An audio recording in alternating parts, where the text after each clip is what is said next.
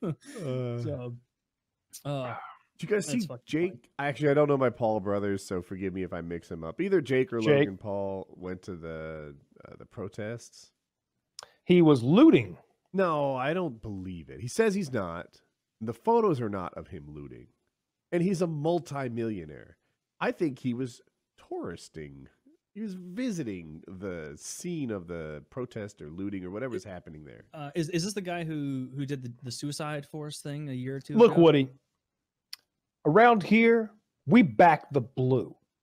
Mm-hmm. They say Jake Paul was looting, and he has been arrested for his looting ways. He has been arrested, but not for looting. It's like civil trespassing and unlawful gathering or something. Charges are pending.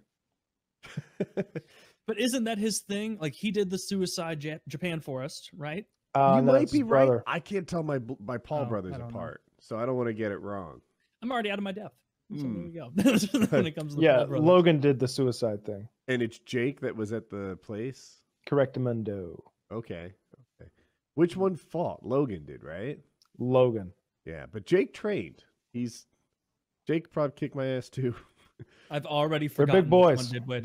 They're big, strong guys, and they like to train fighting. If you watch this, I don't wanna. You'd be bullying. Just did you so see know. Logan spar? Don't you believe a word of that? Woody will take you anytime, anywhere.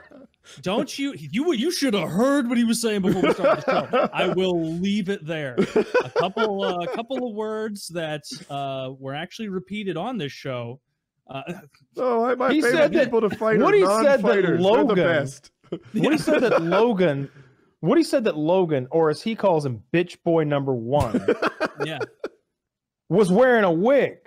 All right, he said he noticed the man's hairline was almost gone, and then all of a sudden he recouped. He's calling wig, and he said Paul Costa knocked you the fuck out, and he's next to do it. It's not true.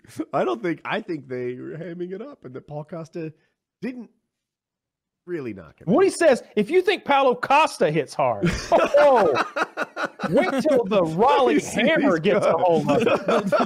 The North Carolina Titan gets you in his grasp. It has to be a C. The North Carolina Cruiserweight plus. I don't know. Yeah. But no, none of that's a joke, Paul brothers. I hope this finds you. And,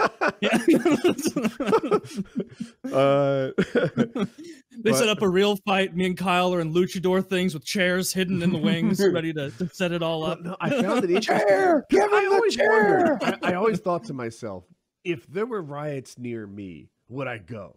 Would I go just to I'm not fucking going. Right? Screw that. I didn't know my answer. I always thought like, all right, look, I'm not going to loot, not going to hurt anyone or anything. But as a tourist, this seems like an opportunity of a lifetime to see some real anarchy. You know, I want to go and observe anarchy. I want to be an anarchy tourist.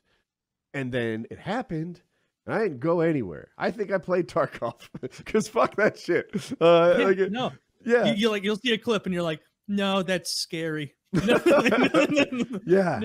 Thank you. I don't know what Raleigh's doing right now, but Raleigh and Asheville, which is a city, call it an hour and a half from here.